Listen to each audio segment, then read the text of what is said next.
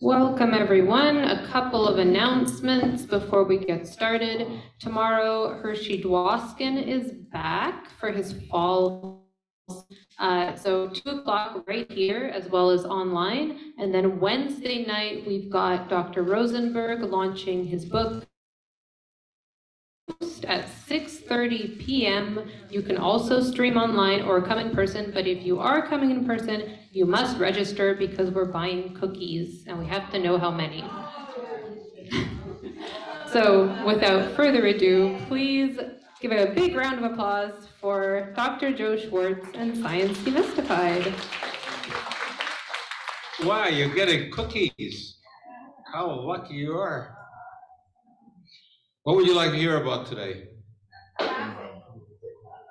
It doesn't matter what you want because it's what I decide that you're going to hear about. All right.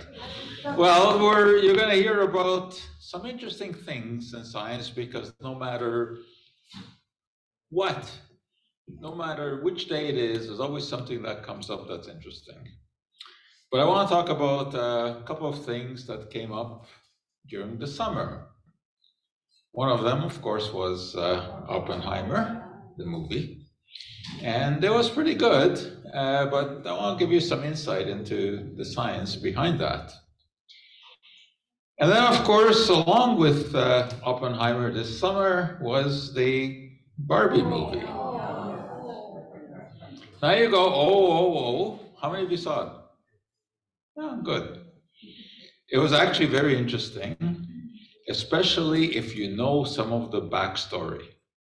Okay, I think if you go in there cold and you know nothing about Barbie and you know nothing about Ruth Handler, the founder of the company, then it just looks like some bizarre, juxtaposition of scenes. But if you know something about the history, it was really very interesting and very well done. So I want to take you behind the scenes a little bit. Well, first, in front of the scenes. I think they did just a remarkable job in creating a real life world of something in Barbie world. It doesn't really exist in real life, of course, but they built the whole town and made everything look like it was real. I mean, Ken and Barbie looked like the dolls. It was really, really quite interesting how they did that technically. But anyway, that's not the story that we're really after here. The story really starts with Ruth Handler, a Jewish lady, of course, and she was the founder of the company. The company, of course, is Mattel, which is still one of the largest toy companies in the world. And she was in the movie, not her. I mean, actress, of course, it was Rhea Perlman from Cheers fame, who portrayed her very well. And see, this is also a situation where if you don't know any of the backstory, you miss the nuances and you missed all the little comments that were made about the IRS, for example, the Internal Revenue Service. And, I'll tell you in a minute how she got into trouble with that. So there are a lot of these indulgences in the movie, which were very, very cleverly done.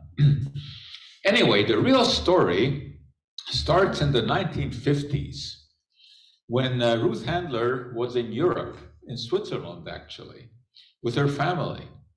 And they found a doll in a store. And this was the doll that was being sold in Switzerland at that time. It was Build Lily, a little polyester doll. And she had never seen anything like that. Because of course in America, all the dolls, were the traditional dolls that look like little babies, whatever, fat and chubby. And here was a doll that looked like a woman. And she had never seen anything like that. So she actually decided to come out with a doll here in North America, modeled on that, called her Barbie, because her daughter was called Barbie. So the doll was named after Ruth Handler's daughter, Barbie. And as you can see, they shaped her very much like the doll that she saw in Switzerland. That was the original one, actually. It was in a bathing suit. It was made of PVC, polyvinyl chloride, which later turned out to be an issue because polyvinyl chloride doesn't stand up too well to high temperatures. And some of the older dolls are now decomposing. So that is a problem. This one, if you have one of the originals, in its container, in its box, unopened, how much you think? Millions, yeah. That, of course, is because they don't exist, right? Because nobody bought a doll in those days and said, well, let me keep this for 50 years to see what will happen. But some of the original ones, although they're not in the original box, but people still have some of the original, they're worth a lot as well. So look through your grandchildren's toy boxes on the off chance that, if you see that one, never mind if it's not in the box, if you see that one with this bathing suit, you'll be rich.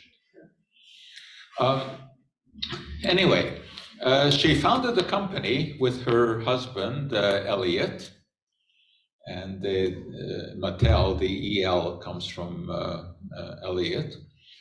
And they hired a guy who before had been working for Raytheon, which was a high-tech company at that time, an airplane manufacturer, actually the name of Jack Ryan, who really was the brains behind creating the doll and making it with limbs that could actually move. He was a very interesting guy. He was married 5 times.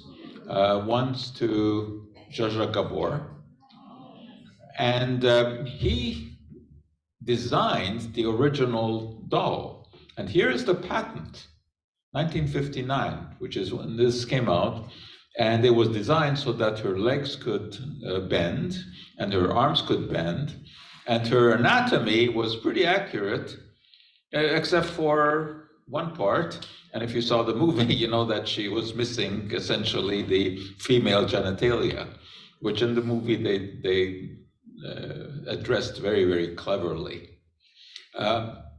Anyway, this guy, Jack Ryan, he was really quite something.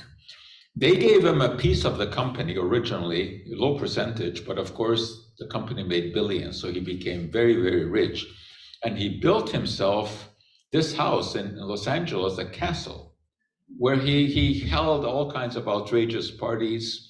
He was a big gambler. He was a big womanizer. And again, that story was pretty well told in the movie. Unfortunately, Ruth Handler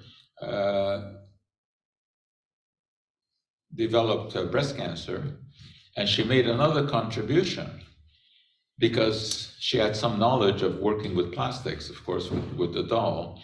And she made the first prosthesis for women who had to have a mastectomy. And she also had some personal troubles, though. She was indicted for basically having cheated on her taxes and other issues. But anyway, she left the company, kicked out of the company in 1975, but the company still exists today, and the Barbie doll has developed. And as you can see from the original, of course, now they have every kind of culture present, and you have Barbies in wheelchairs, you have Barbies with Down syndrome. Really, it's been quite something. So girls have been playing with the Barbie doll now for about 70 years. So it's a long time. And issues have arisen, scientific issues. Here's this one. In this peer-reviewed article in a psychology journal, they argue that because young girls play with Barbie, which has unrealistic dimensions, they develop a false view of what a woman should look like. And they claim that this has created problems. Here's their conclusion. Overall, these studies show an effect of playing with ultra-thin fashion dolls, that's of course Barbie, on girls' own body, which may represent a risk to the body esteem. We strongly urge future research on the impacts of doll play on body image to consider the potential importance of own age versus adult dolls, use of baseline testing, and how combination of toys in real-world play settings may dilute or magnify these experimental impacts. So they have studied girls who play with Barbie dolls and girls who played with these dolls, Lottie and Dora, which they say are more realistic and closer to the age of the children, and that this gives them sort of a better background in what to expect of themselves. Anyway, it was an interesting story. There's all kinds of stories about it on the internet you can read. And if you really want to see something interesting, go see the Barbie exhibit, which is here in Montreal. It's in the Centre Montreal, downtown. It is really worthwhile seeing. It's one of the most interesting exhibits that you'll see. History of the Barbie doll from the original, although they do not have an original there. But the history from there of all the costumes, the national costumes. I mean, it is really, really well done. I think it's just closed now for a short time because they're redoing it.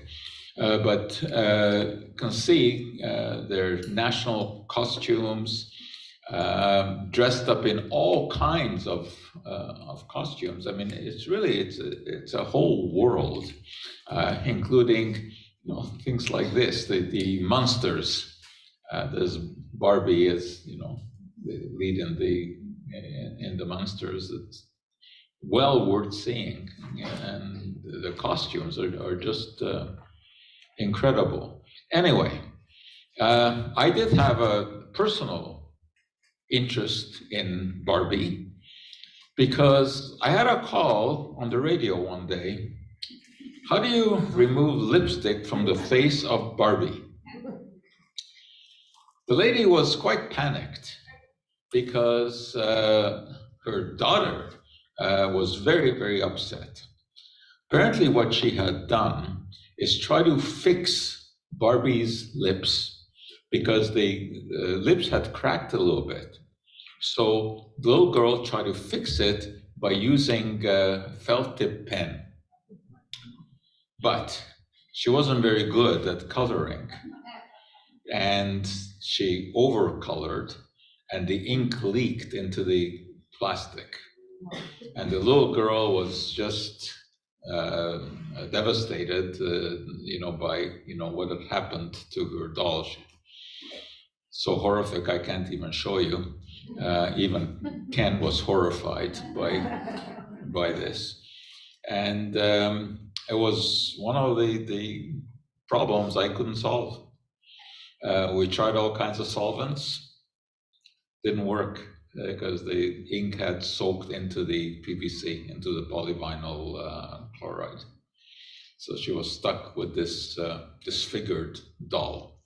Anyway, that's my memory of Barbie. So anyway, if you haven't seen the movie, it is worthwhile to read a little bit about the whole story of Jack Ryan and Ruth Handler and if you haven't seen it, go see it then. You get a lot more out of the movie. It's much deeper than it first seems. It really is not a children's movie, but you gotta know the story behind it. And then you'll catch the little references, to the IRS people coming into the office, etc. All right, well, let's get down to more serious business. The other movie, of course, was Oppenheimer. How many of you saw that? Very, very well done. The story of Robert Oppenheimer, of course, who was a physicist who led the Manhattan Project. And they did a very good job in general, although it was 3 hours. I don't think any movie should be 3 hours. I think it could have been edited 2.5 quite easily. But certainly Cillian Murphy, the Irish actor who played Oppenheimer, did it extremely well and even looked like him. And very, very good job. So let's take a look at behind this movie, because really it didn't tell the scientific story. I guess they decided that was a bit too complicated to tell in the movie. But let me see if I can simplify it for you, because it is a fascinating adventure that begins in 1896 with the discovery of radioactivity, and of course culminates with the atom bomb and also the peaceful uses of nuclear energy. Henri Becquerel was a French physicist who in 1896 made an accidental discovery that eventually would change the world. Of course, he didn't quite realize it at that time. He had a piece of uranium oxide, which is a naturally occurring ore, that he had sitting on a bench top. He had some photographic film in a drawer in that desk, just purely accidental. But when he wanted to use this photographic film, and he opened the drawer and took out this unexposed photographic film, he saw an image on it. The image of this piece of mineral that had been sitting on top of the bench. Now, that was a stunning finding, because it seemed that somehow something from that mineral had penetrated the desk and exposed the film. Of course, he didn't really understand what this was, but he documented it. And this was further explored by the Curies, Marie and Pierre Curie. Marie, when she was looking for a research project to do for her doctorate, actually consulted Becquerel. And Becquerel told her about this rather mysterious thing that had happened. So Marie and Pierre began to explore minerals to see what on earth was going on. And so they looked at uranium, and they wanted to see if there were other kinds of materials that would also do this, give off what they thought was some sort of rays. Well, the idea of an X-ray already had been introduced by Röntgen, who also accidentally had happened to find such emanations. So they searched for all kinds of minerals that were giving off these rays that could expose photographic paper.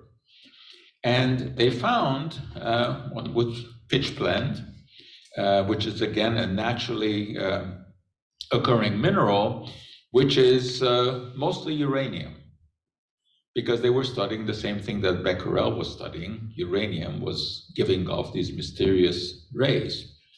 But what they discovered was that it was more radioactive, that it gave off more of these mysterious rays then could be accounted for by the uranium. So there was something else in there. And they decided that they would find what that was. So they started with large amounts of pitchblende, extracted all of the uranium from it to see what would be left behind. And they did this themselves physically, hard labor. And they discovered two elements that had never been seen before. One of them was polonium, which they named after Poland, which was Marie Curie's homeland.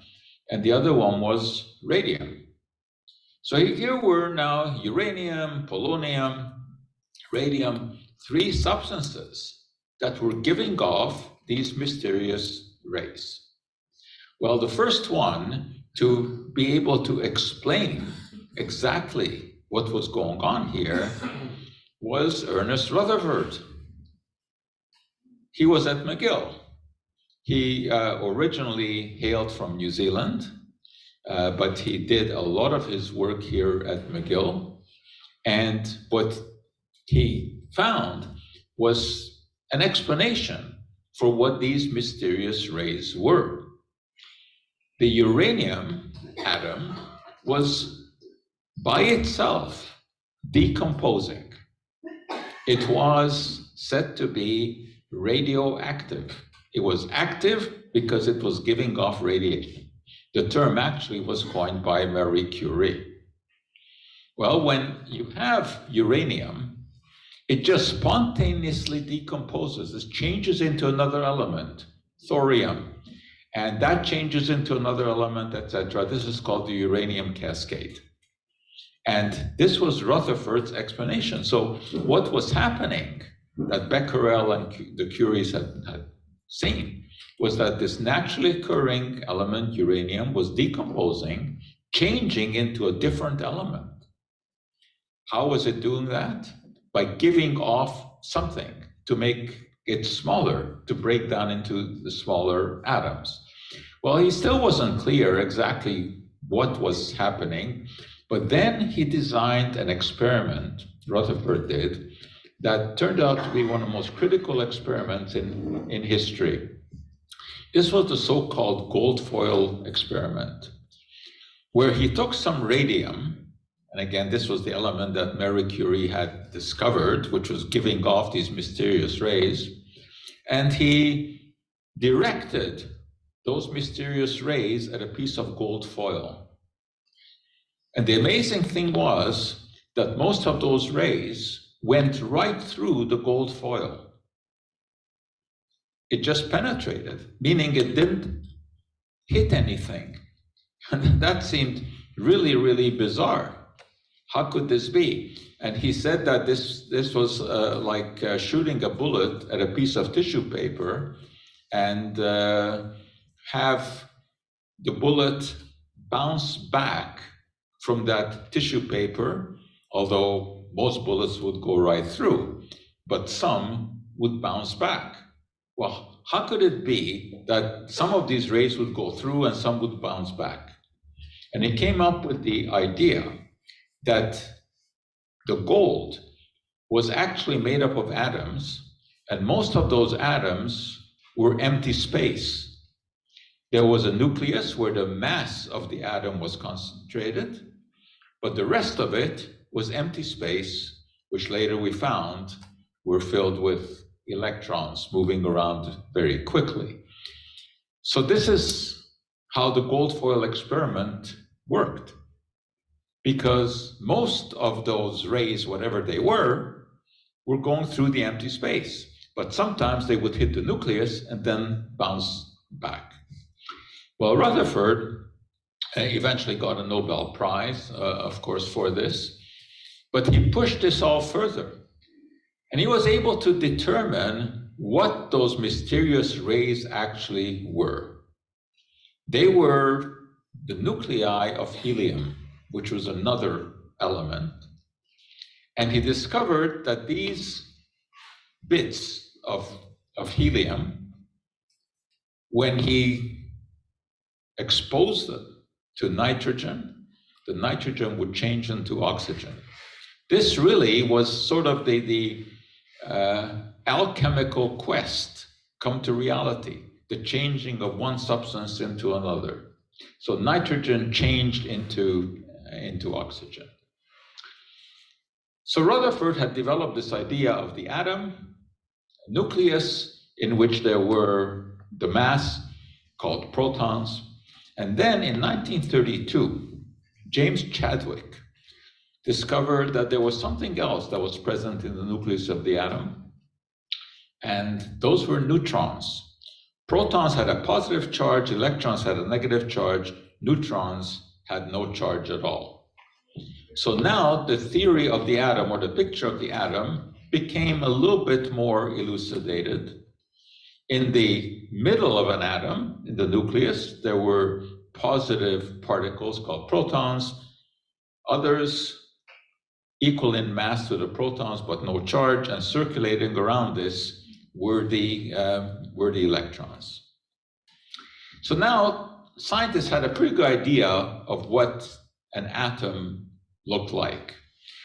And then in 1933, Leo Szilard, who was a Hungarian physicist, Hungarians played an incredibly large role in the development of nuclear science, especially in the bomb.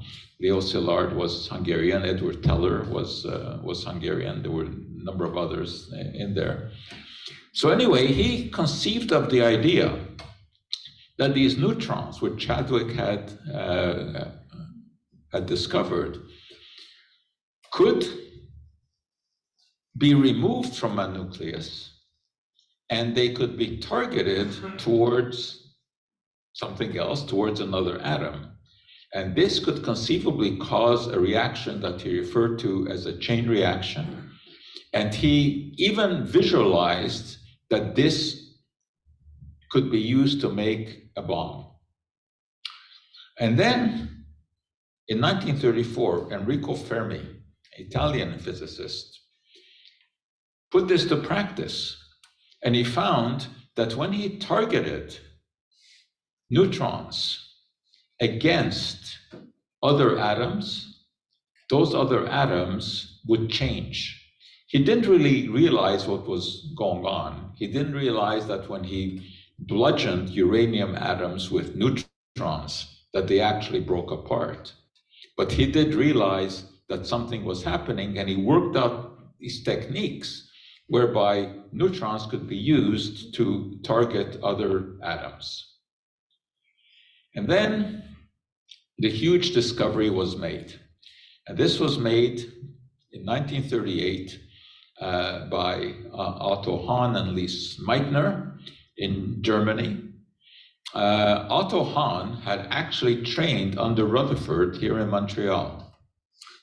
Lise Meitner, who Einstein had actually called the Marie Curie of Germany, although she was not German, she was actually Austrian. She was born in Vienna.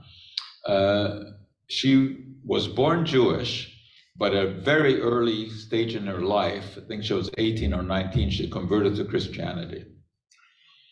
Anyway, to working together with Otto Hahn, they explained what was going on, what Fermi had not realized in his experiment.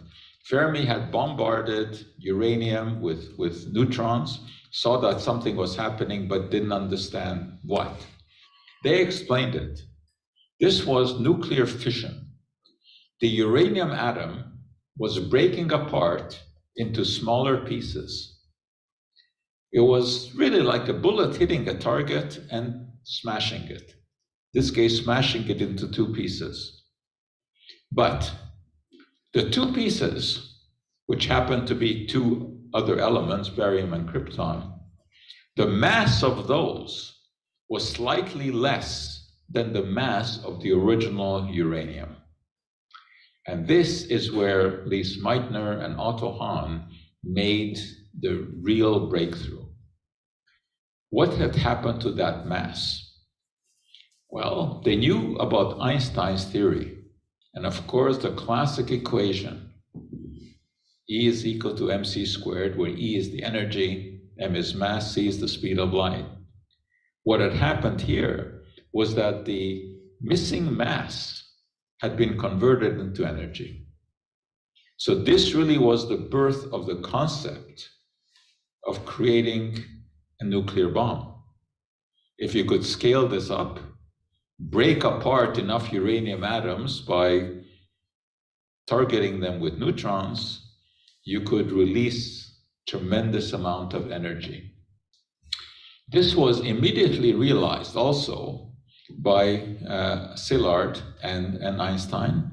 And in 1939, they wrote a letter. Actually, Einstein was the main signatory of the letter. They wrote a letter to President Roosevelt saying that the Germans had discovered this and that the Germans were working on developing a nuclear weapon.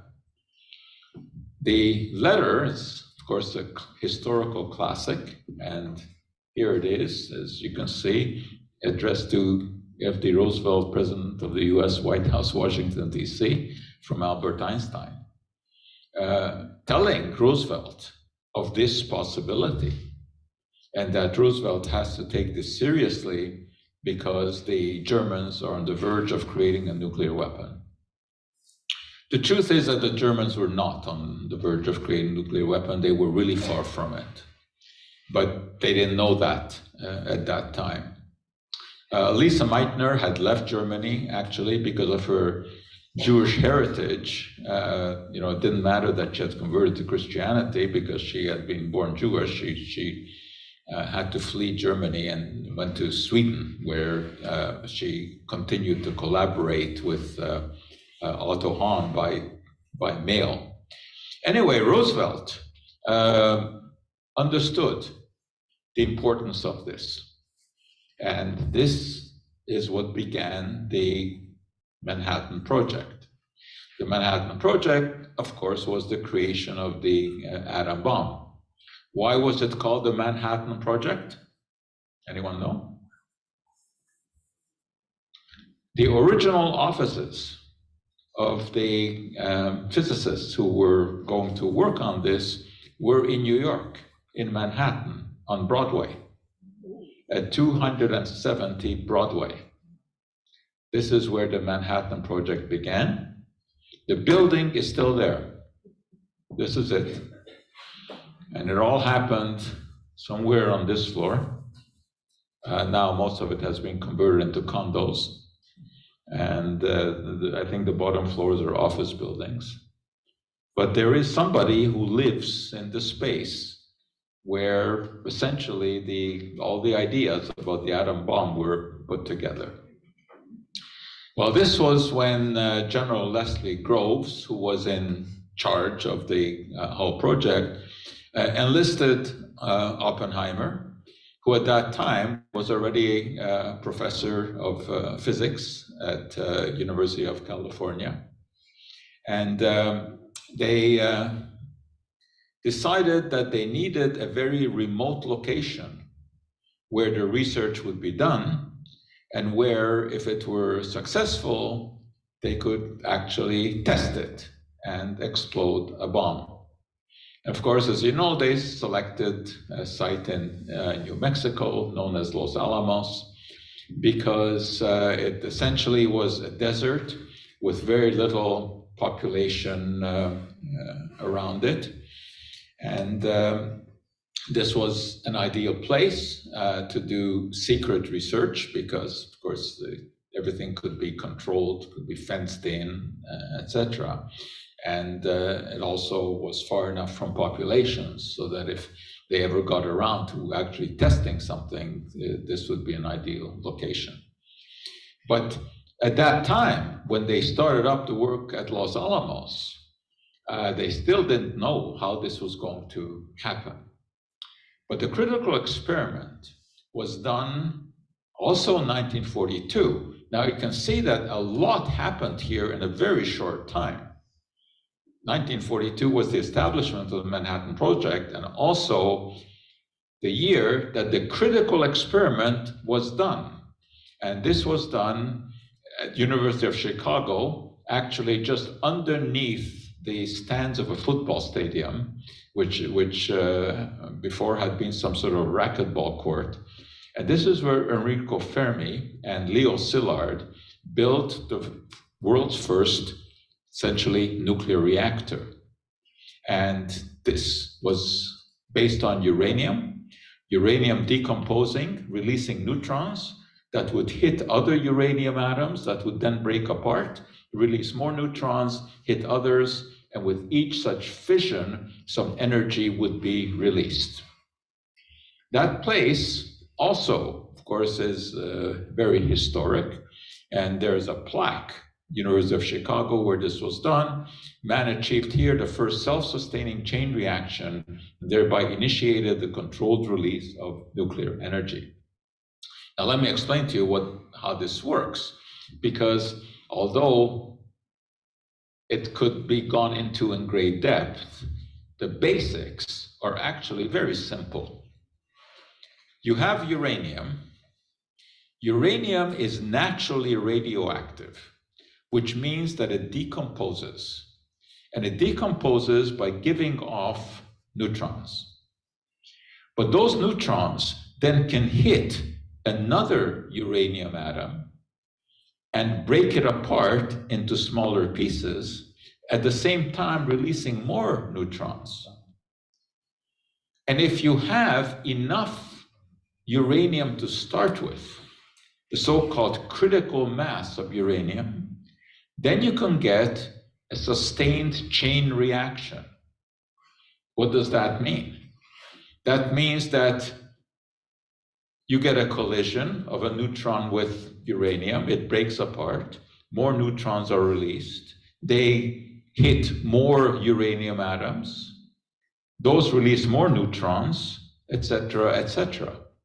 And if you have enough uranium to start with, you will eventually get an explosion, because each one of these fissions produces some energy.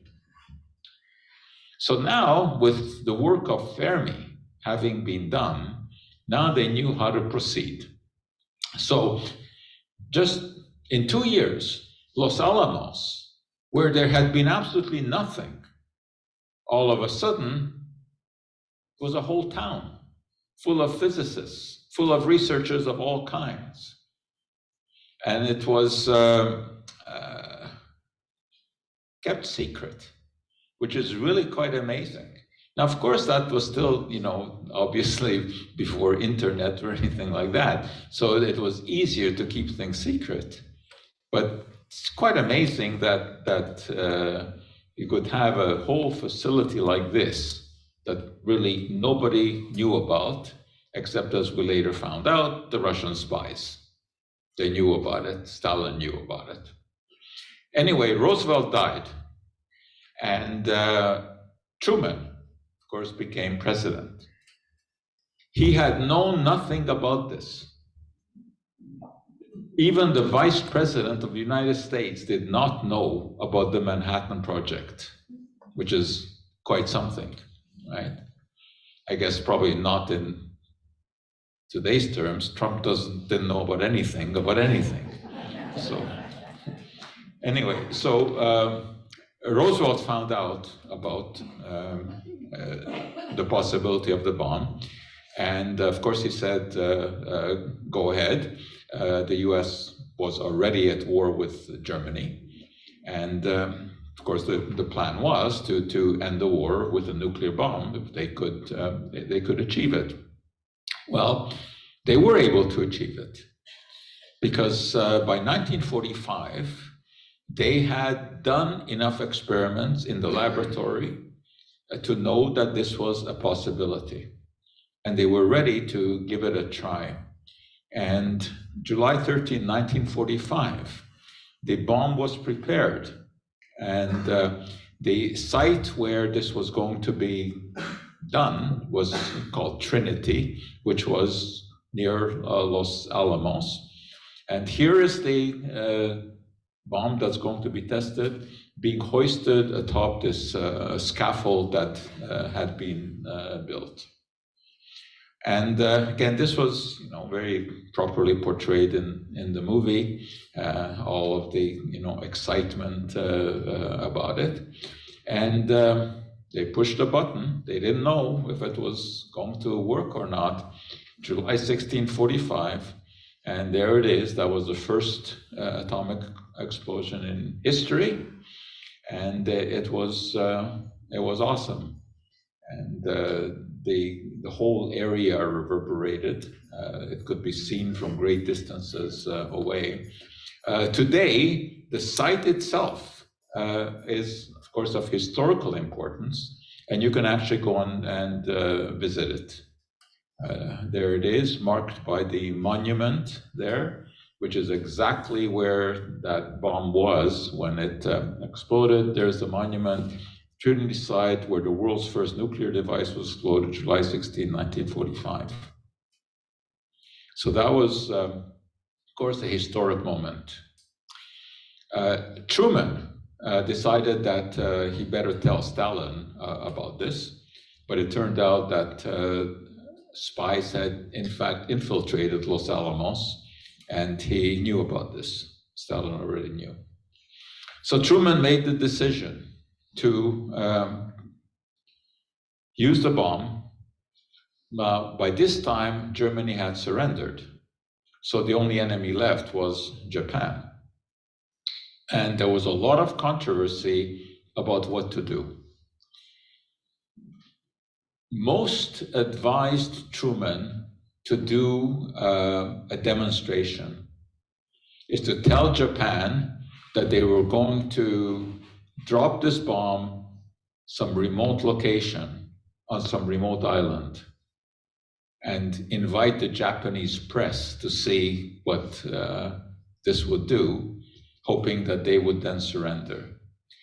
Truman decided that that was not going to work, and he decided to go ahead and drop it. There was a lot of discussion about what the target would be. And eventually they decided on Hiroshima, as you know. And Colonel Paul Tibbets was chosen as the pilot. The plane was the Enola Gay, and the bomb that would be dropped was called Little Boy. It had in it 2 pieces of uranium, neither of which was of critical mass. So neither could cause a nuclear explosion. What had to be done was that the 2 had to be joined to get a large enough mass so that you had enough neutrons vibrating around inside that mass to create the fission. How was that done? Well, they would be propelled together with an explosion, a conventional explosion. So there was a tube inside with the 2 pieces of uranium, some gunpowder. The gunpowder would be lit, it would smash the 2 pieces of uranium together, critical mass, get an explosion. Now they knew that this had a good chance of working because of the experiments that had been done at the Trinity site, but it certainly was not guaranteed. I mean, this was very sophisticated, technology. A lot of things had to go right. And it did. And on August 6, 1945, the bomb was detonated about 1,800 feet over Hiroshima. The Enola Gay was about 9 miles away already, because the bomb was dropped from about 30,000 feet. So by the time it exploded, of course, it was designed that the plane could be far enough away so that it wouldn't be blown out of the sky by the explosion. But it almost was. The explosion was bigger than they thought that it would be. And the Enola Gay rocked, from the explosion. The devastation was incredible. Essentially, Hiroshima was wiped off the map. Almost, total devastation. And Japan did not surrender, which was really quite incredible. seeing what they saw had happened. But anyway, they did not surrender. So Truman decided that they would do this again. And on August 9th, the bomb was dropped on Nagasaki.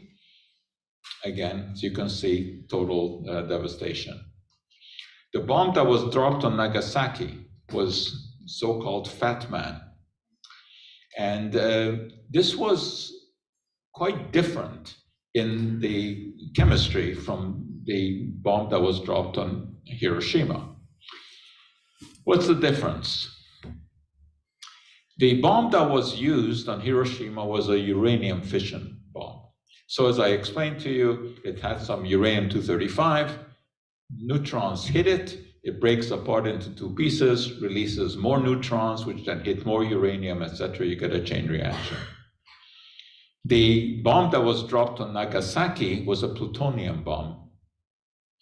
Plutonium, when it is bombarded with neutrons, also breaks apart into two pieces, also releases neutrons. But more mass is lost here than here. So therefore, more energy is released. This was a more powerful bomb than on Hiroshima. And this was enough to convince the Japanese. And Japan surrendered. And, as you well know, there's been a great controversy ever since, but whether or not this should have been used, and the great concerns about when it will be used next. As you know, Putin is constantly rattling his saber, saying that he's prepared to use conventional nuclear weapons. What do we mean by conventional nuclear weapons? It just means that it is a smaller explosion, but there's no such thing as a small nuclear explosion. Any kind of nuclear explosion will have catastrophic consequences. Now, there's also the question of how Oppenheimer, who was, of course, head of this project, how he thought about it after. And here, I think the movie actually is not accurate, because the movie kind of portrays that he was regretful of his role in this. There is no historical evidence of that. In fact, he said many times he did not regret heading the Manhattan Project. The only thing he regretted that it wasn't done in time to drop the bomb on Germany. So he did say that he didn't make the decision to drop the bomb on Japan, and that he was ambivalent about that. But he was not ambivalent about the role that he played in developing the bomb. Anyway, in 1945, Oppenheimer resigned as director of the Los Alamos lab, and he took a job as professor at Caltech. And he had become, of course, a very, very famous man. He was on the cover of Life magazine, #1 thinker on atomic energy.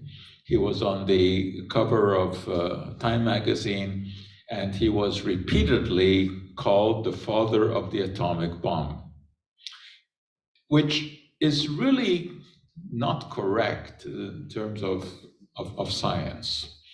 He really did head the project. I mean, he was the coordinator of the Manhattan Project, no question about that. But he didn't make the critical scientific discoveries. That was Lise Meitner and Otto Hahn, Enrico Fermi, Leo Szilard. Szilard is portrayed in the movie, although his accent is ridiculous. It's not a Hungarian accent. I don't know what kind of accent it is. They should have come up with someone who could do a proper Hungarian accent, which is not difficult to do. Anybody can do Hungarian accent. but they didn't. So anyway, so there's a bit of a problem of calling Oppenheimer the father of the bomb. What he was the coordinator of the Manhattan Project. Anyway, he died at the age of 62, young age. He died of cancer of the larynx because, as is commonly portrayed in the movie, he was a smoker. He smoked all the time. He was a chain smoker, and that eventually caught up to him. So anyway, there's a bit of a background to the movie, and if you haven't seen it yet, it is certainly worthwhile seeing. But do a bit more reading, about Oppenheimer. It's always more valuable to see a movie when you know something behind it, just as I told you with the Barbie movie. Hiroshima was almost totally devastated, as I said, but there was one building that was left. And that, of course, has become the Hiroshima Memorial. It is still there in Hiroshima. There it is, modern day. And it's a reminder, of course, of what happened the first time that a nuclear weapon was ever used, repeated just a few days later in Nagasaki, but hopefully not to be repeated again. But as you know, many countries in the world now have nuclear weapons, thousands and thousands of them. One of these is, of course, enough to wipe out a city. You do not need thousands and thousands, but both the Americans and the Russians, of course, have stockpiled huge numbers of nuclear weapons. But of course, there is another side to nuclear energy, and that is the peaceful use of nuclear energy, which of course is becoming more and more interesting these days because, let's face it, we are going to run out of petroleum. We're going to run out of coal. These are the so-called fossil fuels, right? The Earth is a finite size, so there can only be a certain amount of petroleum that is, in the ground.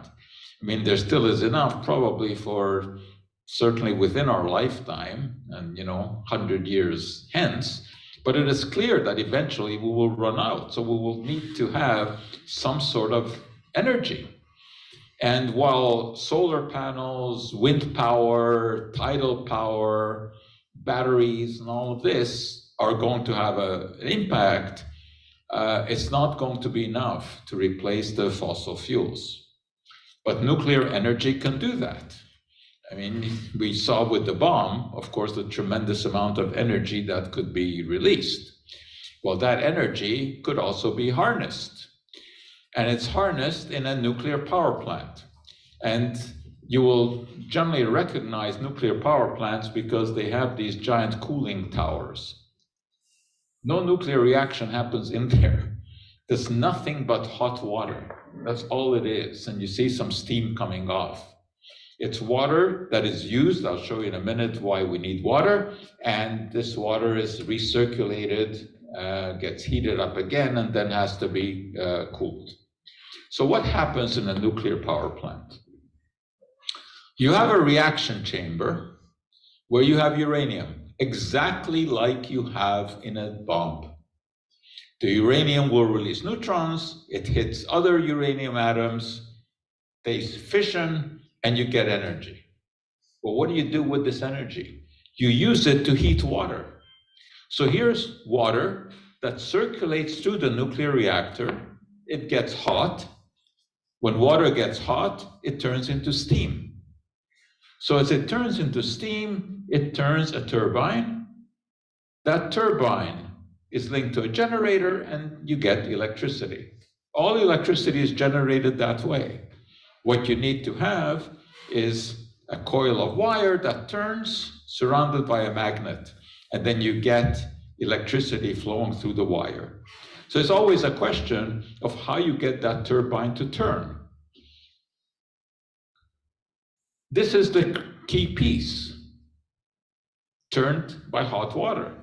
Well, that hot water you can get by burning coal, you can get it by burning oil, You can get it by water power, right? A waterfall, like luckily we have here in Quebec, or you can use the energy that is generated in a nuclear reaction. So once the water has done its job, it has to be cooled back down so that it can circulate again. That's where you see the cooling towers. Now that water is not water like what you get out of your tap. Well, essentially it is, but it has something added to it. And what it has added to it is some lithium. And the reason for that is because lithium can absorb neutrons. Remember that neutrons are being released in this nuclear reaction. The problem is to make sure that you don't have an explosion, so that you don't have what we see in the atom bomb. So you've got to control for what basically amounts to loose neutrons. So there's some lithium dissolved in the water because it can absorb neutrons, and when it absorbs neutrons, it breaks down to helium and tritium. Tritium is what we call an isotope of hydrogen. Hydrogen is the simplest element, composed of 1 proton and 1 electron. Tritium is 1 proton, 2 neutrons in the nucleus and 1 electron. This is radioactive. Tritium is radioactive. So that water that flows through the reactor eventually becomes radioactive. Now, what do we mean by it's radioactive? Instead of being H2O, some of that water absorbs the tritium and becomes HOT or TOT. That water is radioactive. This is a problem because that radioactive tritium breaks apart, releases radiation in the form of what we call alpha particles. Anyway, I mean, that's not critical. The important thing to understand is that the water, the cooling water, has become radioactive. But it is in a closed system, so none of it gets out. But you know what happened in 2011? Fukushima, the earthquake. Well, what happened was that the result of the earthquake was that the generators were knocked out, the pumps were knocked out at Fukushima, so that there was no longer any circulation of the water. It was not being cooled. It got hotter and hotter and hotter. And eventually, there wasn't enough cooling of the reactor. And you had a fire burst out in the reactor. This, of course, was a very dangerous situation because there was radioactive material being released. So they sprayed huge amounts of water on there. But remember that the water that was being released from the reactor was radioactive. So what you had here was a massive amount of water from the spray and from what was released from the reactor, all of which was radioactive. What did they do? As much as possible, they collected all that water and stored it in these giant steel tanks around the reactor.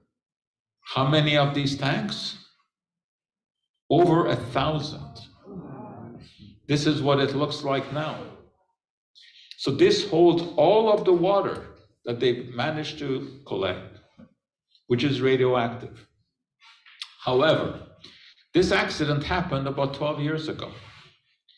The half-life of tritium is about 12 years. So every 12 years, you only have half as much left.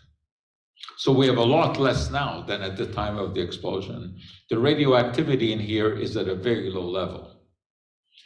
But the question has been, what do you do with this? Because what if there's another earthquake? You can't risk all of this being released at the same time. So the decision was made to release this water bit by bit, very slowly into the ocean, because there it gets diluted very quickly and the radioactivity becomes very quickly irrelevant. So the decision was made. But of course, there was a lot of concern, a lot of alarm this, because just the idea of releasing radioactive material into the environment scares people. But the calculations had been made, very, very careful calculations about the amount of radioactivity that could be released. And the conclusion is that it doesn't present any kind of risk. But nevertheless, people are panicking because they're worried about radioactivity. Well, doses matter about everything, as you know. Toxicity depends on dose. It is the same thing with radioactivity. We, believe it or not, are all radioactive. We all have potassium in our body. One of the isotopes of potassium is potassium-40, that's radioactive. When you eat a banana, there's potassium in there. Some of that is radioactive. But the amount is trivial. We don't worry about it. When you get an X-ray, you're exposed to radioactivity, but you still don't worry about it because the dose is not high enough. Although, of course, it's much higher than what you would get from a banana. Repeated X-rays can be an issue. So dosage matters. The amount of radioactivity released from there into the ocean is insignificant. It's not something to worry about. But it is causing a huge problem to the fishing industry there because of public perception. Japan sells almost all of its fish to China. China isn't buying it because they claim a risk, but there is no risk. There is no radioactivity, but people fear it. And this is destroying the Japanese fishing industry. So as you can see, there are all sorts of consequences of nuclear energy. And the story, of course, which I've encapsulated for you here is scientific detail is much more intense. But the basic idea is relatively simple. Uranium is an unstable atom.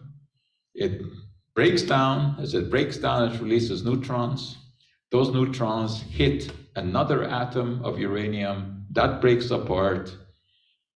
The fragments that it breaks apart into have smaller mass than the original atom.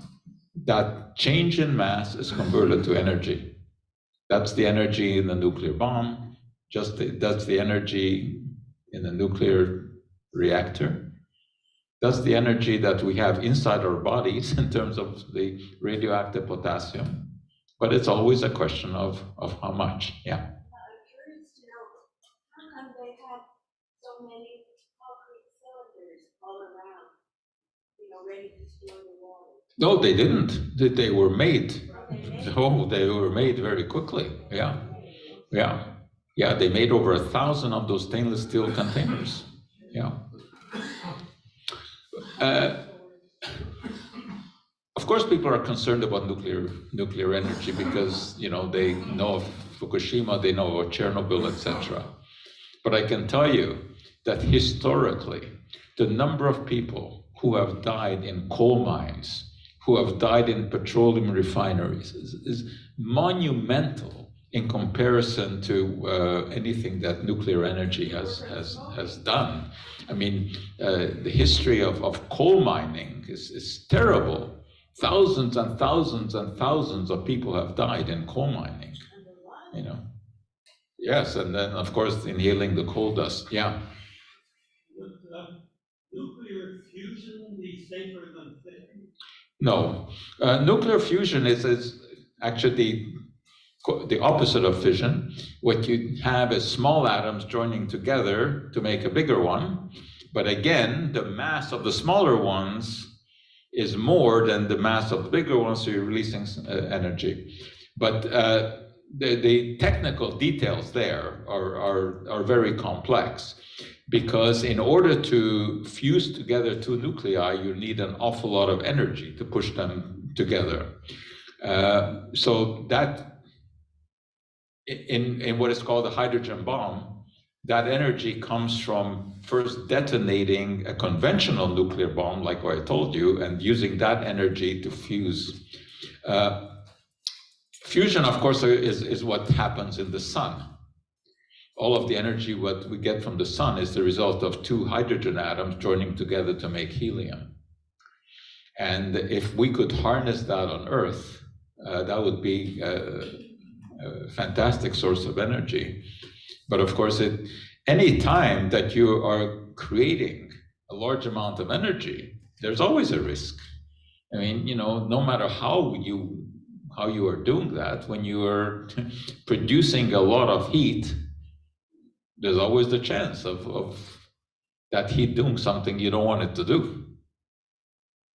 But I think we're quite far away from seeing nuclear fusion.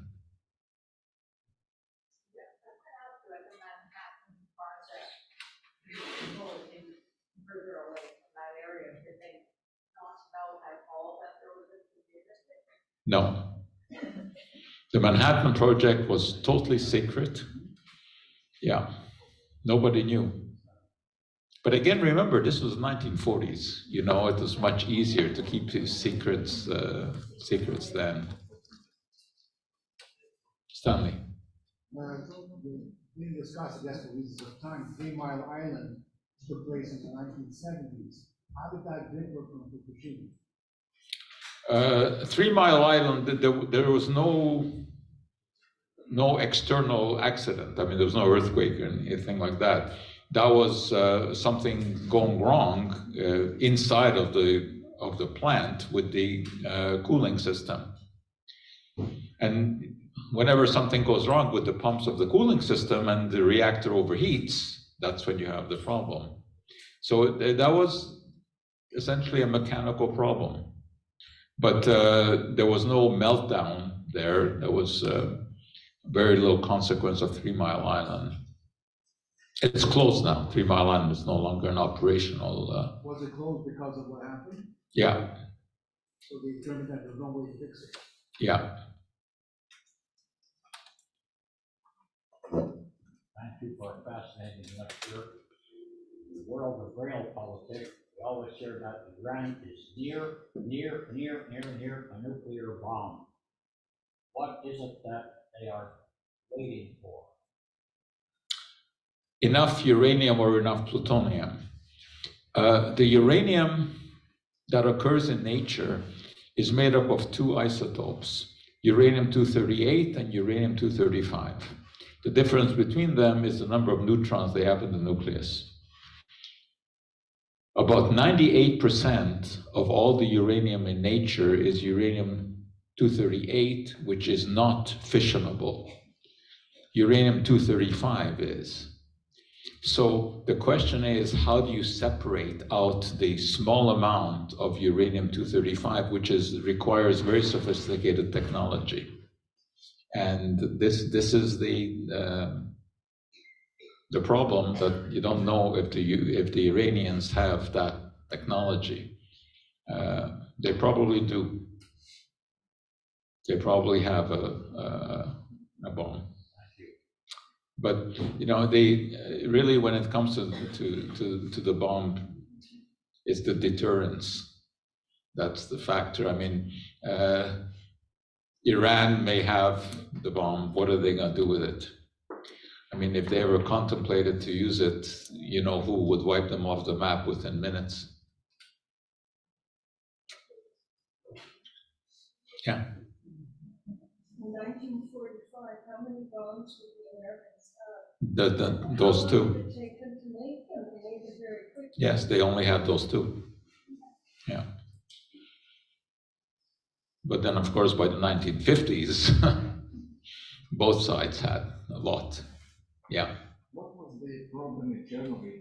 Was a meltdown or how they contained The what? it? In Chernobyl. Chernobyl? Chernobyl was, again, it was not, there's no external accident. There was no earthquake or anything like that. There they had, very much like 3 Mile Island, they had an internal problem. Their cooling system broke down somehow. And apparently it was a very primitive power plant. Russian technology was not very sophisticated at that time. How they contained it? They didn't contain it. I mean, they actually had a meltdown. The nuclear reactor basically melted away, melted into the ground. So the only thing that they could do, which they've done, is poured concrete all over it to encapsulate it. But there, a very significant amount of radioactivity was released. So there were and will be a lot of cancers attributed to Chernobyl. Whereas 3 Mile Island, there was no radioactivity released. Yeah.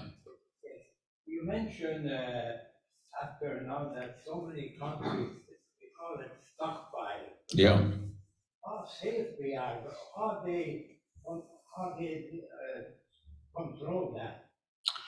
Yeah, well, each side, I mean, the US and Russians have thousands of nuclear bombs. Most of them are underground. They're in Sitting on a big bomb, actually. Yes. On the earth. Yes. That it is. But it has to be lit, you know. Another question. After the war, certain restriction, some country not allowed to build the bomb. Is Japan and Germany included? Can they do? No, Japan and Germany did not have nuclear bombs. Cannot build them. No. The only countries that we know for sure, of course, the Russians, the US, India, China, Pakistan, Israel, England, France. That's it. That's it. That's it. I mean, but all of those have enough to destroy the rest of the world. Yeah.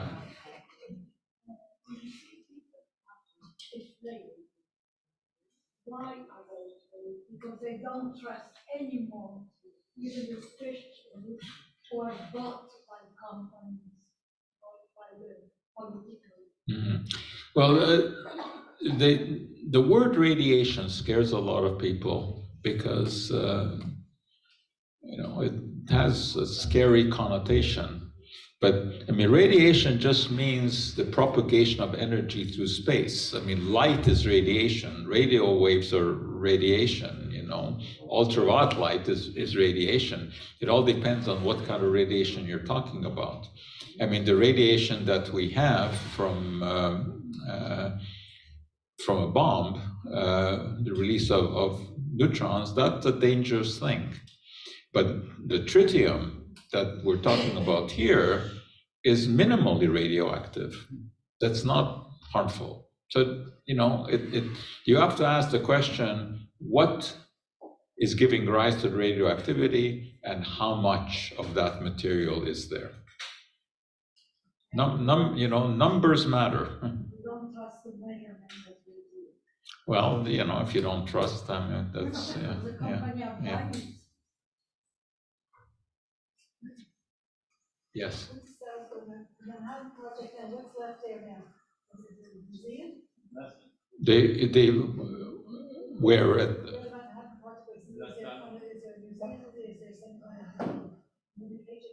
well, where the Trinity site was, I showed you. There's a monument there. You can go visit it. In Las Vegas, which is not too far away, there's an Atomic Energy Museum, which is very, very good. And there they show you the whole history of the bomb. Yeah, that's well worth visiting in Las Vegas. Yeah. In the list of atomic bomb countries, you didn't mention Canada. No, we don't have. We don't have, okay. No. We have nuclear reactors. Yeah. How long does it take to enrich naturally occurring uranium to uranium that's good for building the bomb? It depends on whether you have the right technology. I mean, when they did it for the original bomb in 1942, it took about a year. Today, with sophisticated technology, it will take less. And the question is just what technology Iran has. And no one seems to know that for sure, but it's a pretty good guess that they have been able to make enough U-235 to make a bomb. So in fact, Iran does have a choice of purchasing enriched uranium from other countries who may not have the bomb, but they have the process, the ability to process to make the uranium enriched. I guess in theory it's possible, but the US is not going to sell them any. Russians might, who knows? Yeah. What's the heavy water connected to? Something to do with this? The what? Heavy water. Like the German used to have a place in Norway they tried to bring over. Oh, that's a different story. That was heavy water, D2O. D2O, like what I told you about lithium, has the ability to absorb neutrons. So the technology that the Germans were working on, they were using not lithium, but D2O in order to try to capture any loose neutrons. And this is why, of course, the Allies targeted that factory in Norway. That was a big thing when they managed to blow that up, because heavy water is difficult to make, and the Germans had made enough of it. But as we found out, after the war, from the German scientists, they were actually nowhere near producing a bomb. The Israeli got from France heavy water. That's the way they created their. Yes. Well, now the technology to make heavy water is much better known. And, yeah. Do you have any personal knowledge about Oppenheimer and Szilard? Who crashed during the Manhattan Project? Yes. Well, it wasn't over the bomb that they clashed. Szilard was bent on making a hydrogen bomb, which was a much more potent bomb. Oppenheimer opposed that. This is what their fight was about. Also, Szilard and Fermi didn't get along very well, but they managed to work together. There was a lot of personality conflicts there. A lecture on November, in McGill, for people, elderly people. Yeah. I signed up, and I don't have much background. And but they say it's an hour lecture. I'm really looking forward to. You don't need background. Don't need background. Because I'm Hungarian in origin. Yeah, I'm sorry for you. Yeah, I understand that physicists today are working on nuclear fusion, and they say it is safe that if they can make batteries from it, it will settle a lot of the problems. Yeah, don't hold your breath. Nuclear fusion is way in the distance. Not going to happen soon. Okay, we'll see you next month.